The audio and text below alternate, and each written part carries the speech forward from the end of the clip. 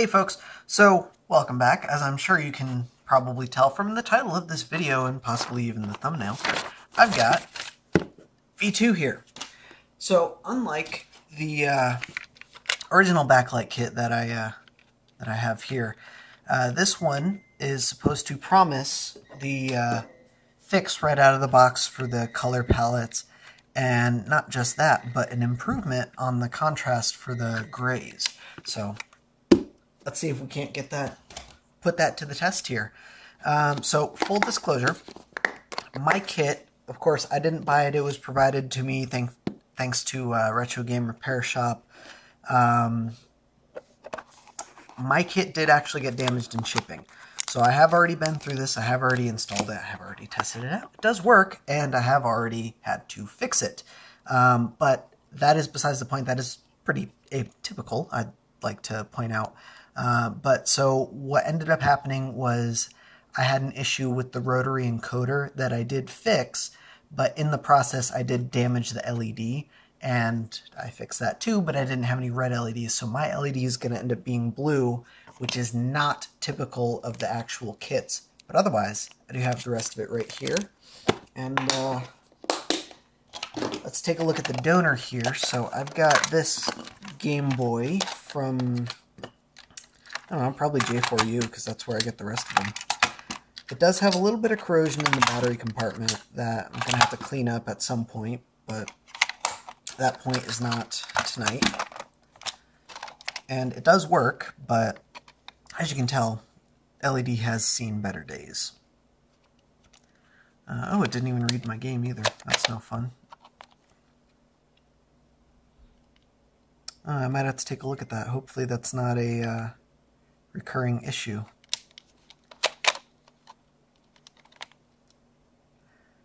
But yeah, there it goes. Maybe it just needs to be cleaned out. Either way, this LCD has some problems. Now, vertical lines aren't too difficult to fix usually, but usually it's nowhere near this bad. So instead of just trying to give that a fix, we're going to pull this apart, swap in a backlight, and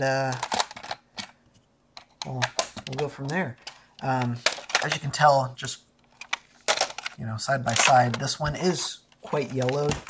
I'm not going to bother trying to save it. We're just going to use a new shell.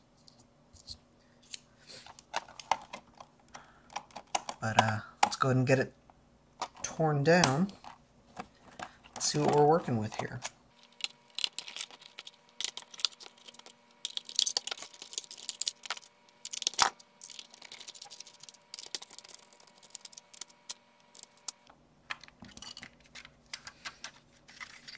Alright, once you got the 6 screws out, should come out nice and easily. Just got to separate those 2 ribbons. So thankfully, the inside of this thing isn't too bad at all. There's quite a bit of flux in there. It's no big deal. If you're reshelling your Game Boy, you're going to need to pop this apart. But if you're just dropping in the backlight kit, don't have to take apart this part. But like I said, I'm reshelling mine because this thing's kind of gross, kind of yellowed, and I have that nice new shell that I want to use. So let's try it out, yeah.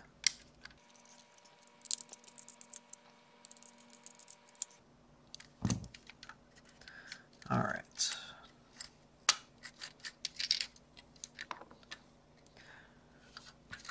So for once, I don't think I actually need to fix anything on this Game Boy.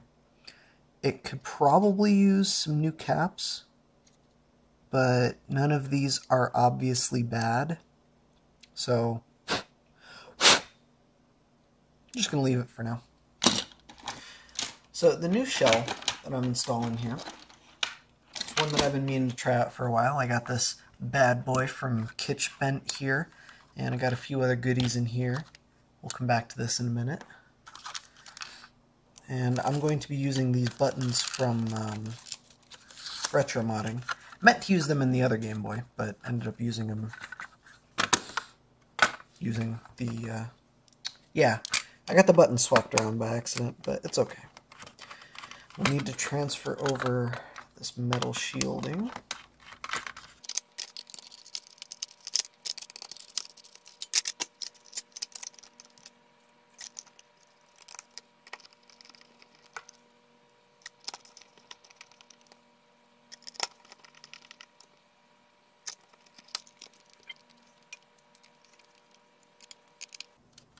Right, metal shielding. It would look better without, but probably have to do some other mods if I wanted to leave it out. So I'm not going to do that.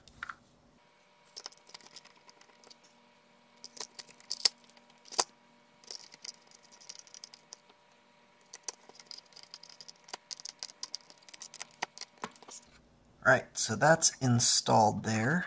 Next we need the spring terminals, and I'd recommend just buying new ones, because the alternative is reusing the old ones, and if it's anything like my case, they're covered in corrosion. I don't have new ones because I am not a forward thinker, but I'm gonna use these for tonight anyway. They pop out pretty easily. You just gotta fold that tab in and then they drop right out.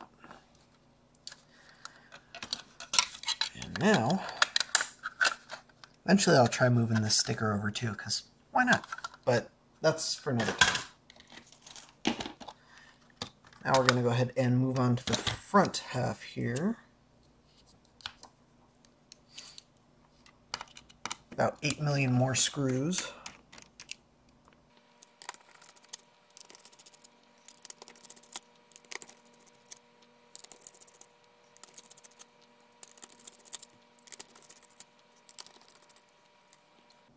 Alright.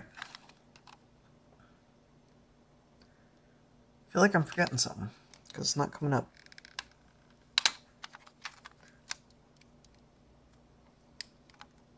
But I don't see any missing screws.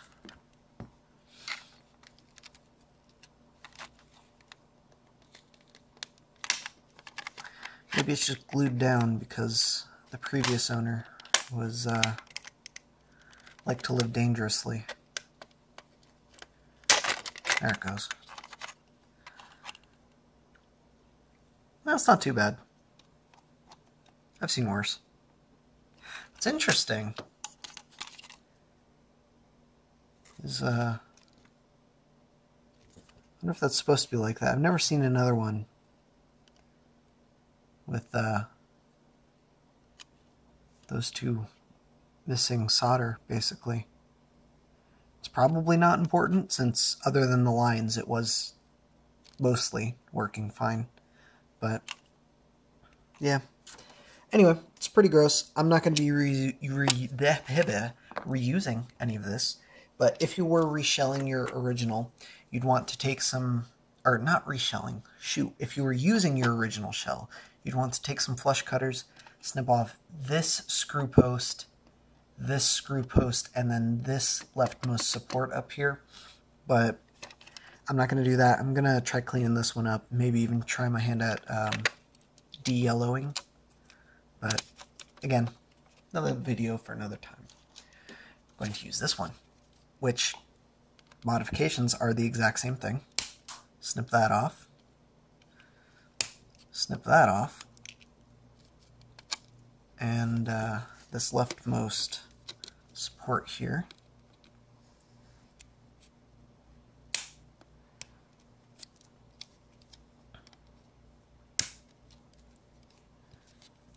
And try your hand at using fire to polish this up. Where is my knife? There it is. I'm just gonna... Ah, damn it. That's why it wasn't cutting right. Oh well.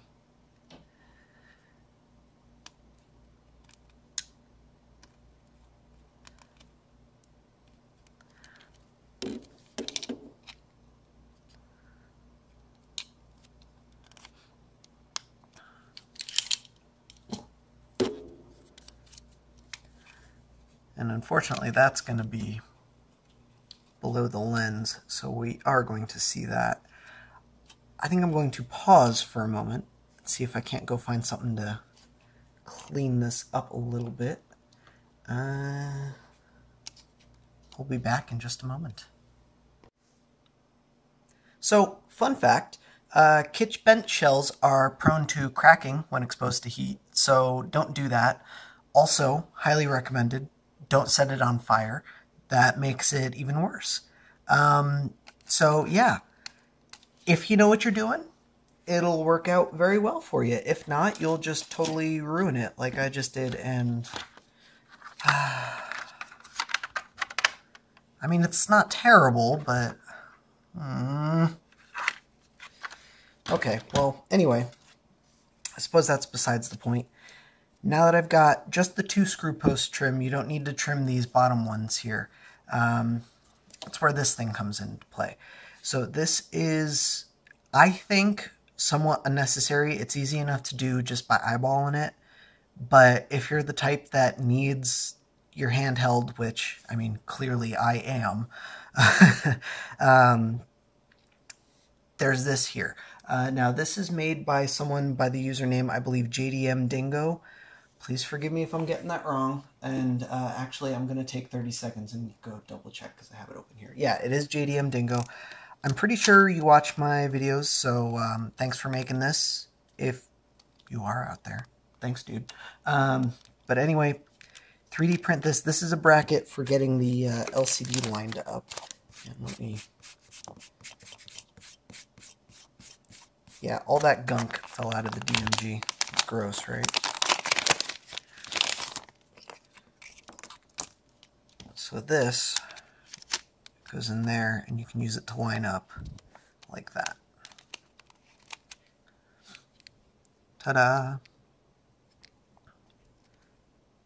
Oh, it's so terrible. So don't do what I did. But anyway, yeah, so the idea is you take this bracket and you tape it down. That way it doesn't go anywhere. And then you can adjust the placement of your LCD with this. Or you don't even have to adjust it. You just line it up the corner and plop it down, and Bob's your auntie.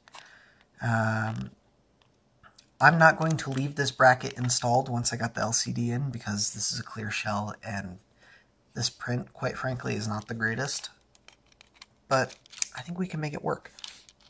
So before installing the bracket, we're going to go ahead and install the converter board here. And it's kind of a pain in the butt. Clear some stuff out of the way here so I can bring this down. It's kind of a pain in the butt because this flat flex connector right here, I don't want to say it's the wrong one. There's no other way to describe it really. It's just a pain in the butt. So if you got those two lined up, insert that there. Can try and flip this over. And of course my camera's in the way. Sorry, I gotta lift that up.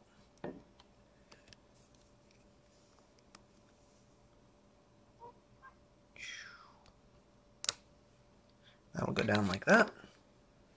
You know it's lined up when this white line is perfectly parallel with the connector itself, as you can see.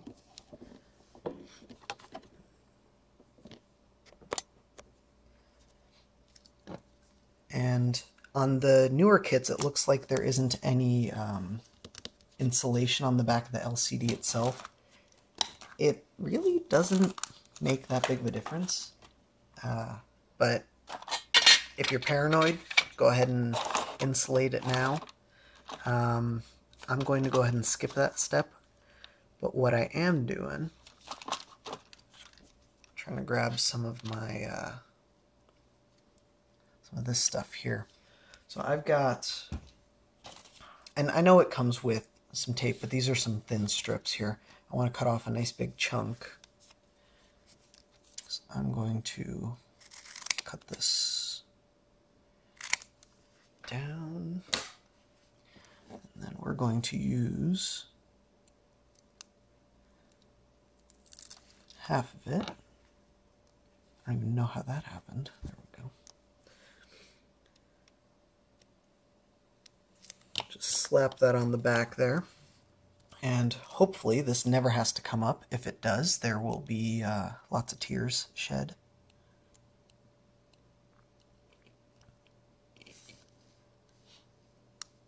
But this is just so it doesn't really move around on us.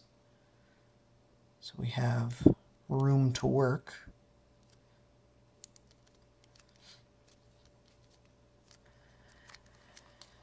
And let's go and get this installed now. So the idea, where'd my tape go? Here it is. So we're going to cut some tape, some double-sided tape down.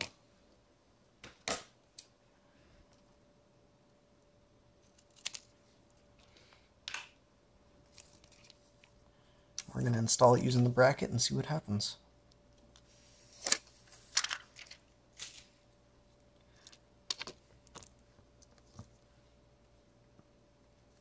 So I'm not too tremendously concerned about dust because I'm sure I'm just going to rub my fingers all over it like I usually do.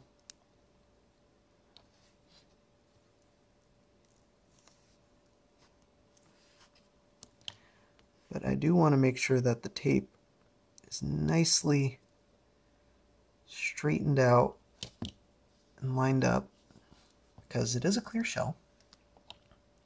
We'll just put some on the top and just put some on the bottom.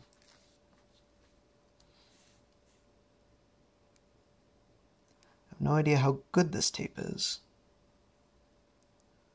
but it's the tape it comes with. Let's find out together. And this is not going all the way at the top, but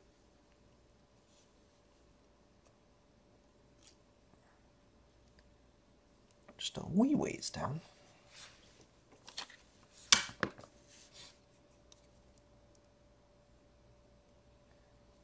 Just making sure those are pressed down nice and flat.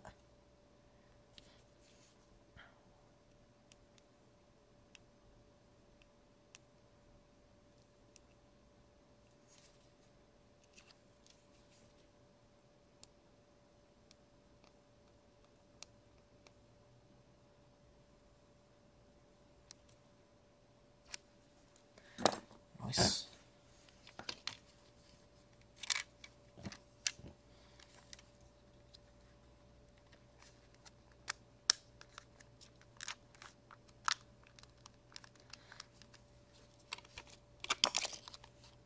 And there we go. So that's not stuck down too tremendously well. So we want to put some stuff on the side here as well. I'm going to try and just put some under where the lens is going to go. So that's right up here and here. Just to kind of hold it down. And the tape it comes with, in this particular case, isn't really wide enough to do a nice long strip. So I'm going to use some Kapton tape here, if I can.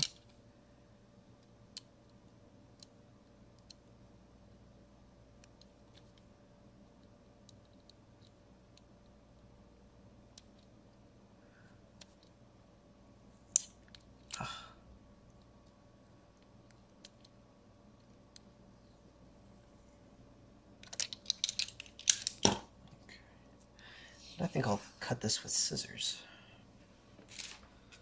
so I get some nice clean edges.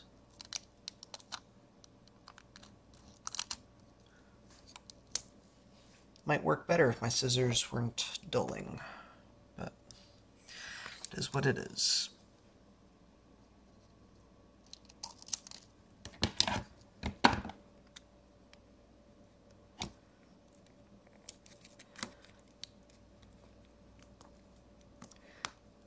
And again, this is just to hold the LCD down. I should have cut that strip in half because this stuff is super wide. But Pretty sure I made mention before about how I'm not really a forward thinker. Yeah, I have to cut this one in half anyway.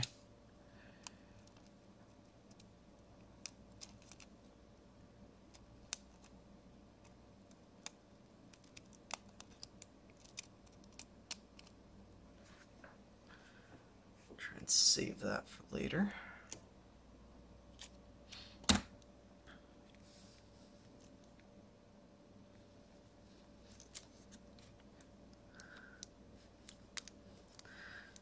I kind of messed that one up, didn't I? That's okay. I think it'll be good enough.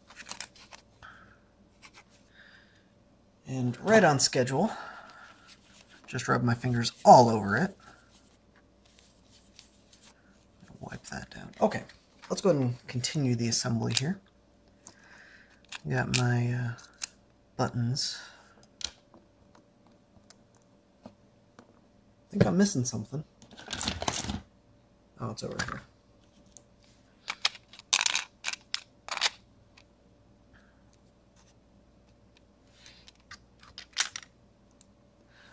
So I don't know what the heck happened here, but that's not supposed to be like that. There's both of them are like that. Let's see if we can just pull that out. Yeah. I have no idea what's up with that.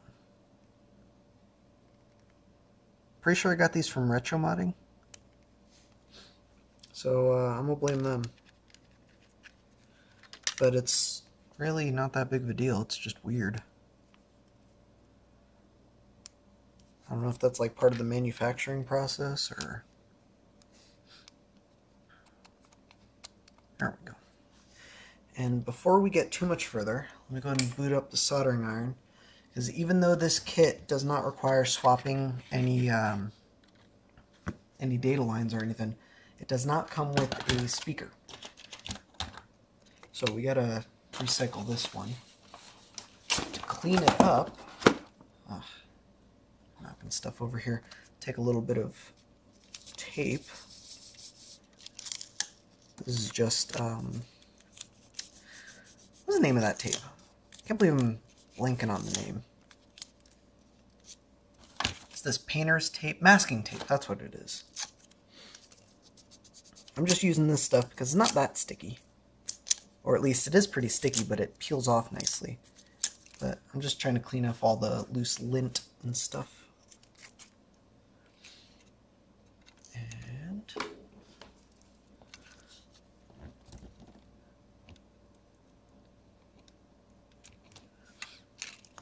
detach that.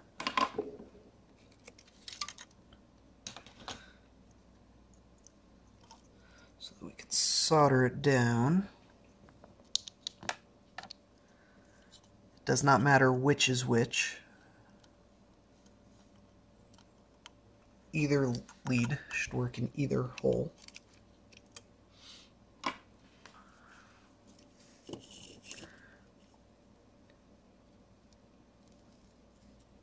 And fair word of warning, this pad on the right here, you're going to need to crank your soldering iron up extra high and hold it there for a bit before the solder is gonna really wet to the pad. But shouldn't be too bad. Not really happy with how that came out though. Let's see if we can't fix that.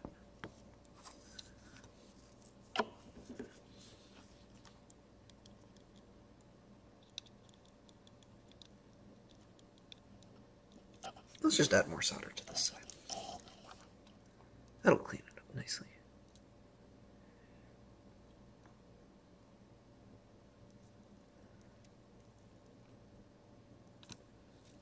There we go.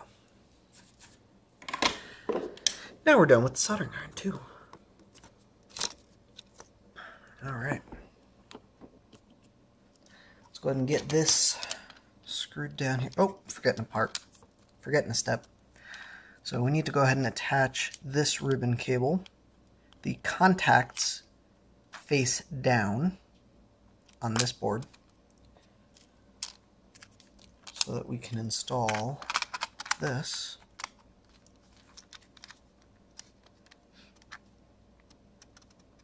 Perhaps. Something's getting stuck. Oh, it's the speaker. There it goes. And then another 8 million screws need to go back in, wherever my screwdriver is. There it is. One moment.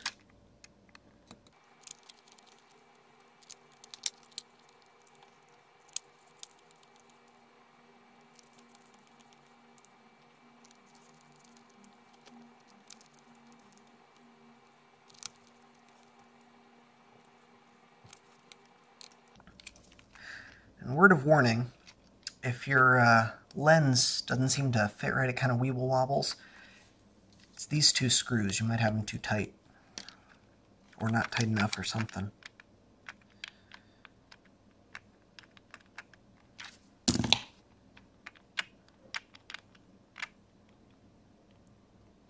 So that feels terrible.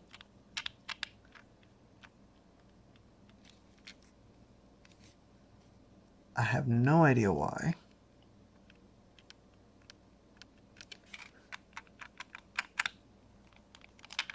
Maybe I just have unreasonable expectations there.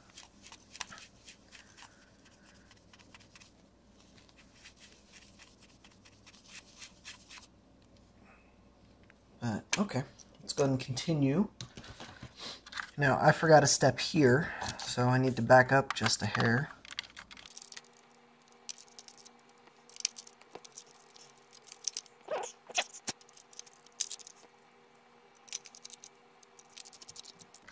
Alright, and last but not least, we need to trim off this part of the back shell.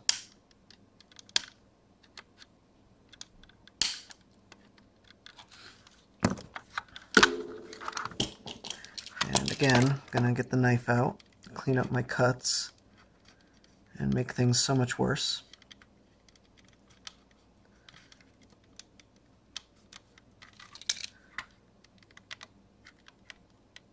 There we go.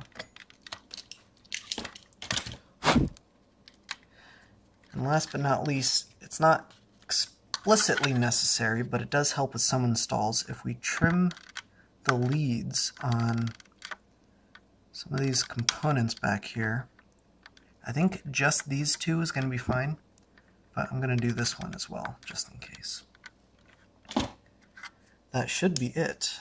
Now we just need to put this together. And it doesn't matter too terribly which side is up, but I'm going to stick with the stock method and use the pins facing up. And get this stupid thing in there. This has always been my least favorite part. There it goes. Oh, forgot something obvious. And don't mind me, I'm just sticking my fingers all over this thing again.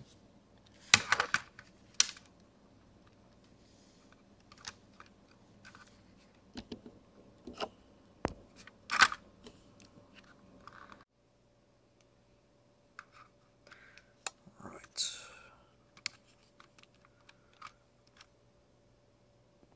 What the hell are you doing? Go on. There you go.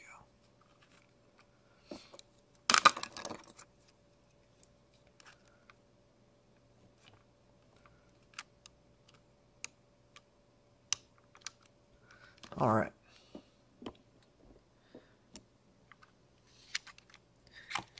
So there we go. There's that.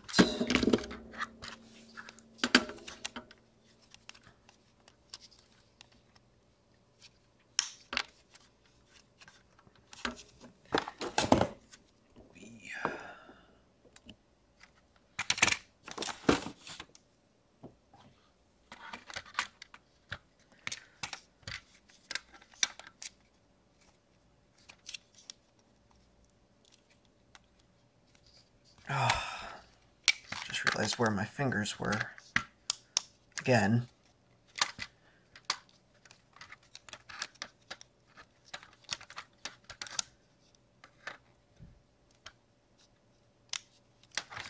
I'm thinking for future installs, the lens is the first thing I should do, not the last thing.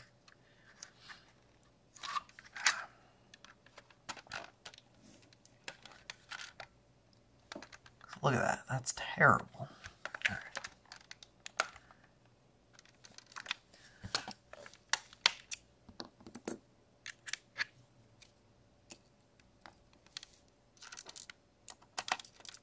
I should replace these screws too. Oh well, maybe next time.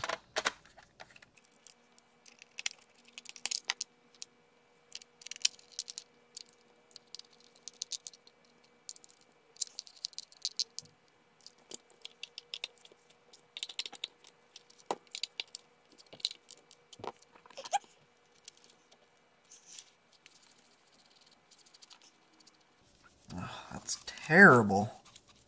All this could have been avoided had I just not touched it in the first place. Aw, I even scratched it. Good Lord. Yeah, so future reference. Once you got the LCD in there, pop the lens on, and you'll avoid all this trouble.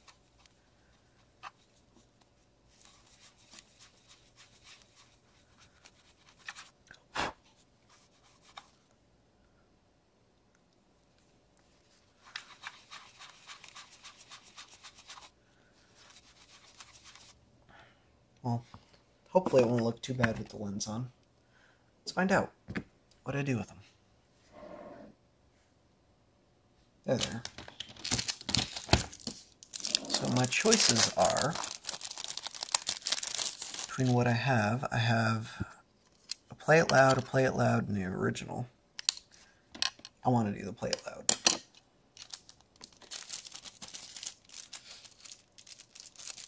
Save the original one for another install.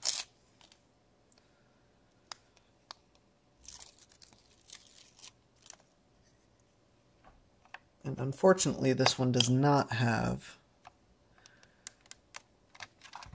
a film on it that I can remove for your viewing pleasure.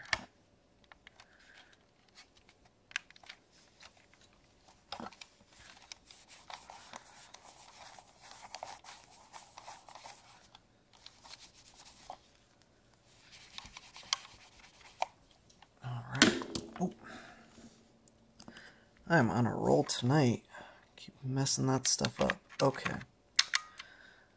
So when reinstalling these, you want to fold these tabs out right here so that they don't fall out once reinstalled. But I'm not doing that at this moment because I still want to clean up the corrosion on these. I just haven't yet.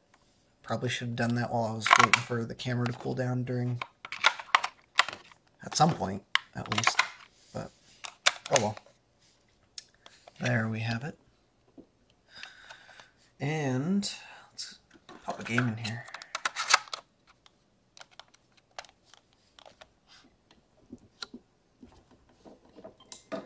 Oops, that was already off. So, and again, the blue light is mine because I had to make a repair, not typical of the V2 here. So let's do... what am I looking for? I want the gradient one. There it is. So we can go ahead and take a look at the gradients here.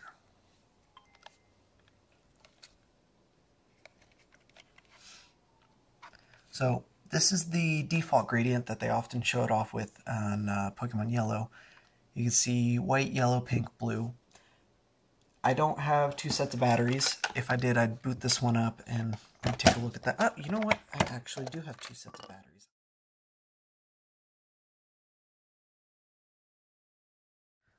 So there is the default palette. And I can switch over. Got blue. Kill this light. Apparently installing IPS kits is illegal now. Oh, and apparently there is not enough trimmed.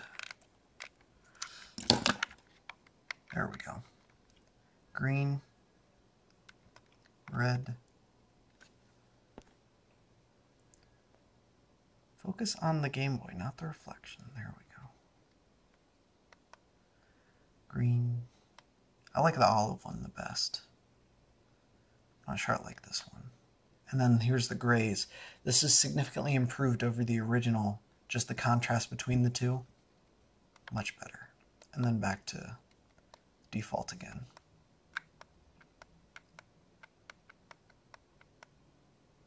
So yeah, let's try out some games, huh?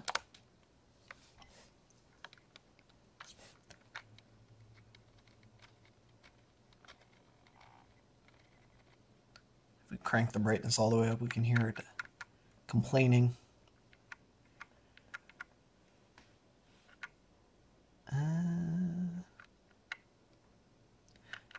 Before we get into a game, let's try the scrolling bar test so we can see that handles that. Spoiler alert, it handles it just fine. As you can see, there's very minimal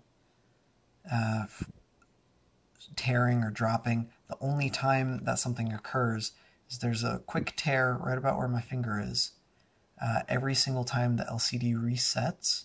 So what this test is doing is it's scrolling across constantly, and then every 256 frames or whatever it is, it's going to issue a reset command, which games do every time, like during a screen transition, or basically every time the screen changes from one scene to the next. And for context, no backlight kit handles this gracefully. Not even OEM screens handle this gracefully. This is probably one of the best that I've seen among backlight kits. Okay.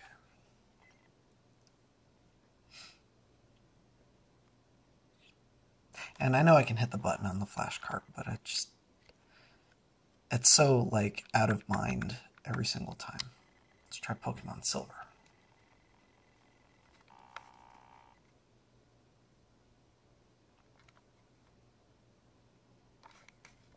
No sound. What's going on here? I don't have any sound. Well, shoot. I should have checked that before I did anything else, huh? Oh, it's the volume wheel.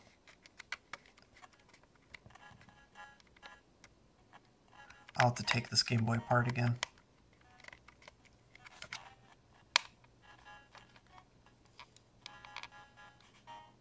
There it goes.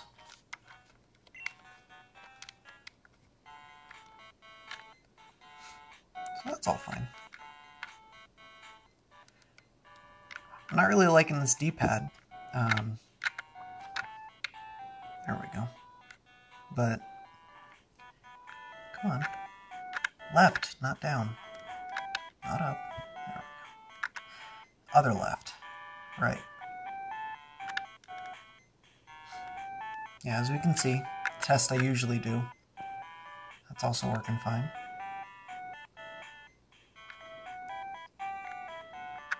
Let's get a different...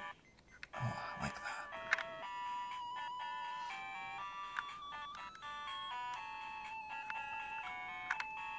Looks good to me.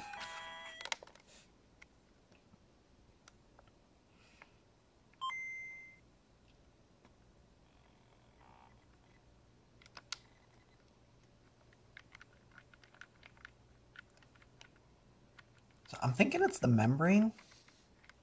Because look at how loose that is in there. And just doing this is enough to trigger that over. Let's try. Come on. Back up.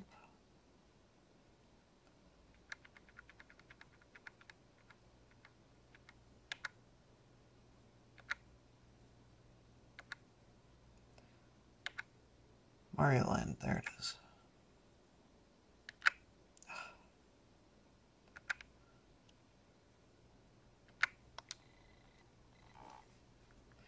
You can see how terrible it is, and I'm going to blame everything on this D-pad, because it's definitely the D-pad. Oh, that's interesting.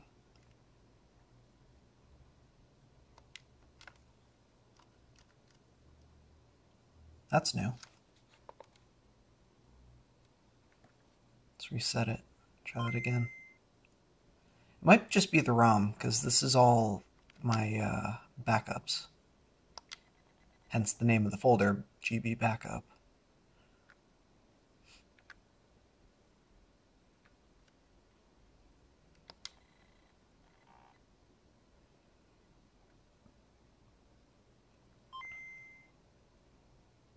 Yeah, we'll just assume that's a bad dump. But, I mean, so far so good. It looks a lot better than the old kit.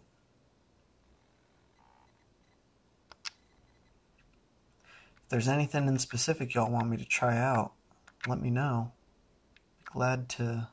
Yeah, let's do... Oh my god. Let's do that. Let's do Zelda. See how that looks.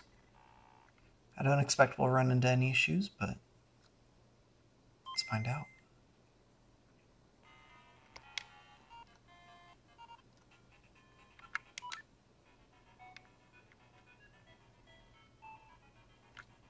So, no real ghosting that I noticed on the other kits. Works nicely. Much better than this D-pad at least. And again, we still have the flashing, flickering on his chain, but as I tried to explain in one of my other videos, that is because of, that's a shortcut that the developers used, because transparency wasn't really a thing that was supported, so instead they just flashed that on and off, on and off, on and off real quick, and due to the ghosting on the original screens, which, by the way, was terrible, that achieved a semi-transparent effect. Whereas on these screens, which have much better response times, it just looks like it's flickering. But it is what it is. It's not really broken per se. Otherwise, this looks fantastic.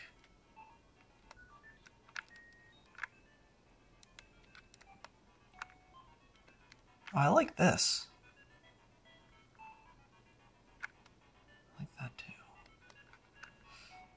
Still don't really like this one, but personal preference, I guess. Black and white, that looks great. I don't really like this one at all. Maybe it looks good with Pokemon Yellow. This one probably looks good with Kirby. And back to blue again. So yeah, there we go. I think this is a good enough spot as any to go ahead and leave off. So I will I'll do exactly that. If y'all have any questions, let me know. Be glad to indulge there. And again, I did get this kit. This was provided to me by Retro Game Repair Shop. I'm pretty happy with it so far. My biggest complaints are due to my installs, my particular install itself, not anything to do with the kit itself. Like, I'm not really happy with this D-pad, and I'm pretty disappointed that I messed up the shell so bad up there. But that's on me. That has nothing to do with the kit. I'm very happy with the performance as well. Much better than the old kit. I'm really happy with the contrast as well. Much better than the old kit, at least for the black and white color scheme. The other palettes are mostly the same. And yeah, there it is. Thanks for watching, guys. Have an excellent night.